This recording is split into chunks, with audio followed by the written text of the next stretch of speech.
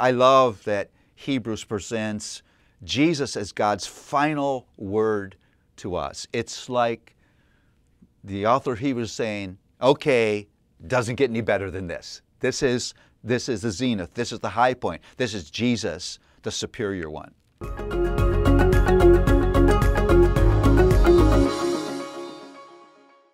Hebrews is one of those very thorough handlings of the gospel and Scripture. I would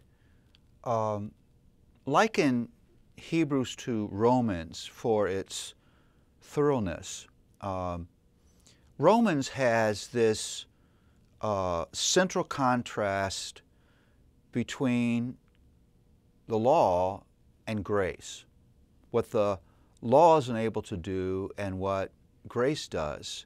And Hebrews has a central contrast too. It's between the Old Covenant and the New Covenant, the inadequacies of the Old Covenant and the fulfillment of the New Covenant in the Lord Jesus Christ.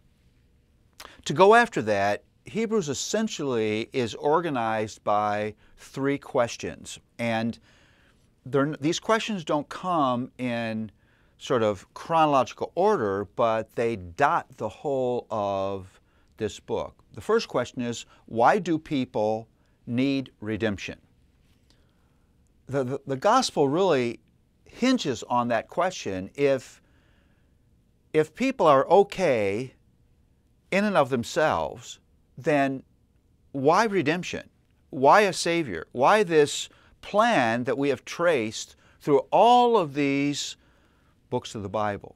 Well, Hebrews presents people that are unclean, that are prone to wander, that are in bondage of the fear of death and the devil, that are prone to unbelief, that are rebellious. In fact, if you take that collection of the way that Hebrews talks about people apart from grace, it really is a summary of those three words for sin: transgression, iniquity, and sin. Transgression being rebellion, iniquity being moral uncleanness, and sin pointing to inability. So it's a very powerful argument that every human being is in need of redemption. The second question is, why then is Jesus the hope of sinners? And the argument in Hebrews is that Jesus is far superior to the Old Testament priests and institutions, because Jesus is both God and man. It was a God-man needed for salvation. And because He is the God-man, He is able to overcome death and the devil, and becomes then for us a sympathetic and understanding high priest. I love that Hebrews presents Jesus as God's final word to us. It's like the author of Hebrews saying, okay, doesn't get any better than this. This is the zenith. This is the high point. This is Jesus, the superior one. And then there's a third question that really flows out of the first two.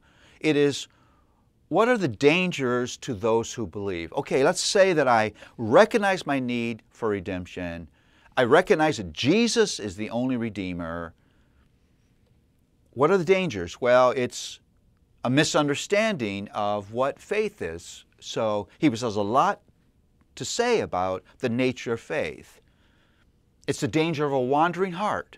And so Hebrews has a lot to say about apostasy, and in Hebrews you have some of the scariest warnings you find in all of Scripture for forsaking God.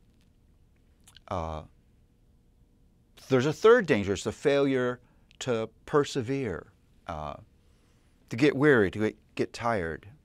And then finally, there's the danger of misunderstanding God's discipline, that God's discipline of the believer is not condemnation. Our condemnation was carried by Jesus, but is correction for the purpose of righteousness.